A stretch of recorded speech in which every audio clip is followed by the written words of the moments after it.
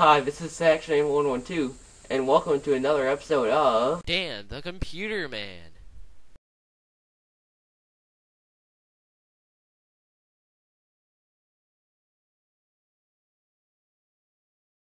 Hello, welcome to Dan the Computer Man. In today's episode, episode 28, I'm going to show you guys how you can transfer media files to your Samsung A437 phone with the USB data cable you just saw me unboxing earlier today. So, this is what you're gonna want to do.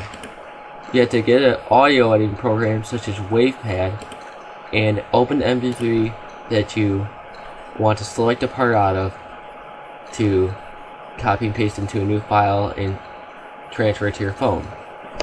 So, the program I recommend is WavePad, and it just, to me, is a great audio editing program.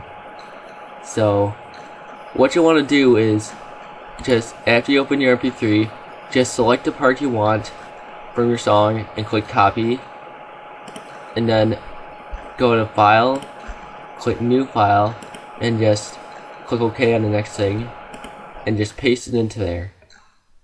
And then to save it, go to file, save file as, call the file you want it to be named in the phone, save it as MPEG layer 3, and if you haven't done so already, you'll download a little extension to make the MP3 saving work. So after it does that,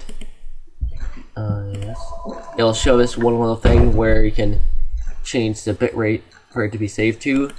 For most songs, you're probably gonna have to do 112 kilobits per second, 96 kilobits per second, or at the lowest 80 kilobits per second, depending on the length of a part of a song that you want to use. And after you do that, click OK. Yeah. And then it will save to your desktop. And here it is right here. Okay. And it's 283 kilobits. Hello? So it will be able to fit onto my phone fine. Because on my phone, you can't have files above 300 kilobits per second. 300 kilobytes for some reason. Now, to get this onto your phone, you're going to want to plug your phone in first, obviously. I already did. It says SGH A437 connected. Then go to File, Get Files, from PC, and go to where you saved your file, and here it is. So then all I just need to do now is click and drag this into Phone Explorer and just drag it to my downloaded audio folder under ringtones.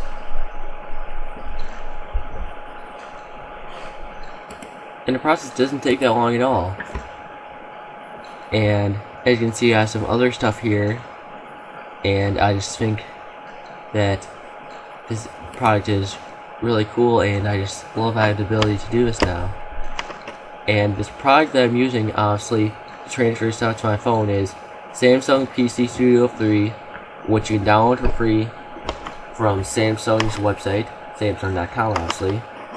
And if you're using Windows Vista, you have to get the version that obviously says Windows Vista, because if you buy this product with the software, you might get a CD with a software that's not compatible with Windows Vista. So I just suggest you do that for easier stuff, for easier compatibility. Okay, so that is about it. I hope you enjoyed this episode of Dan the Computer Man, and if you want to, you can search the internet for Samsung A437 USB cable, and you can get them for reasonable prices, such as as low as $2.99. They're pretty cheap, actually. So, thanks for watching. See you later.